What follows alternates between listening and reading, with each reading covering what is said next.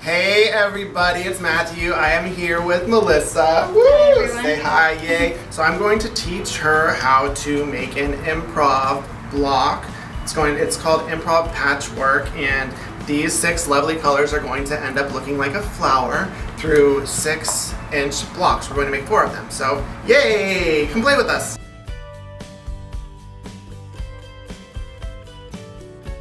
Alright, you just put them all together. Stacked on top of each other? Yeah.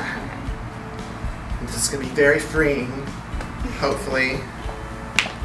And just take the ruler, and I'll just position it. You don't have to cut it this way. But wonky strips. I want you to cut wonky strips, probably between like 1.5 to 2.5 inches. Keep that at the biggest, and then just cut as many strips as you can. Beautiful. Your technique is fantastic. Well, can I go this way too? You can do whatever you feel. Just whatever you feel, trust it and go.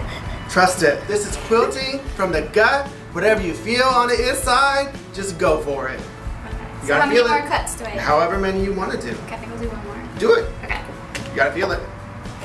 Did you feel it? Yes. Okay, there you go. That's fine. There's no wrong way to do this, y'all. Just go for it. After we put the colors together, we're gonna go to the sewing machine. Doom. Doom. Can you go doom? Doom. Do that one. Doom it. Doom it. Doom it. Doom. Woo! Okay, now let's pick them up and take them to the sewing machine. Okay.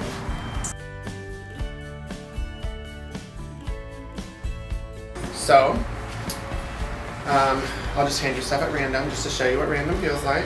Here, sew these together. And 1/4 inch seam allowance? Yes, a 1/4 inch seam allowance. Okay. So, there you go. So, there you go. So, there you go. Woo! You feeling it, huh? Yes. Say, I feel it. I feel it. Yay!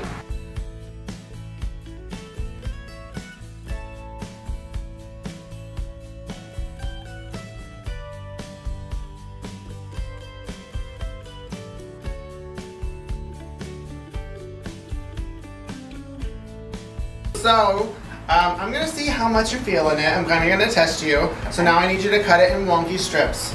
Okay. Do you have any questions? Yes. How do I make the first initial cut?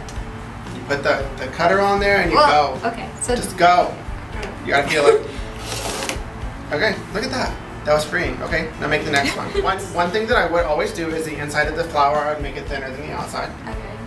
So, but it needs to be wonky, right? Wonky. Is this good? That's wonky. Another strip. Go for it. And make the yellow really narrow. You might need it. You might need it. I don't know. We'll find out. Yeah. Keep going. How's it feel? Pretty good. How many more strips do I need? Until you're finished.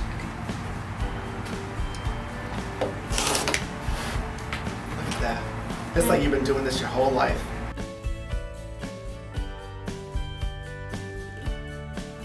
Okay, so now we're on to the next step, and we're taking our strips and we want the yellow tips to be at the end of our block.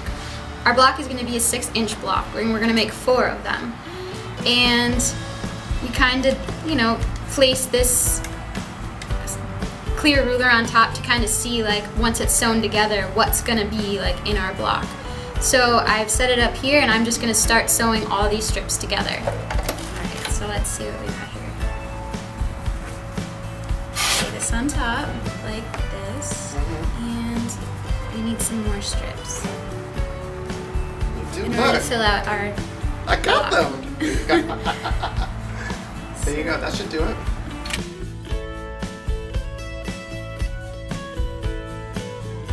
Okay, so now that you have all your strips sewn together and you have enough to fill up your 6.5-inch square ruler, you just need to trim it. And a rotating mat works great for this because you can cut one side and then rotate it so it's in front of you and cut it again. That's wild.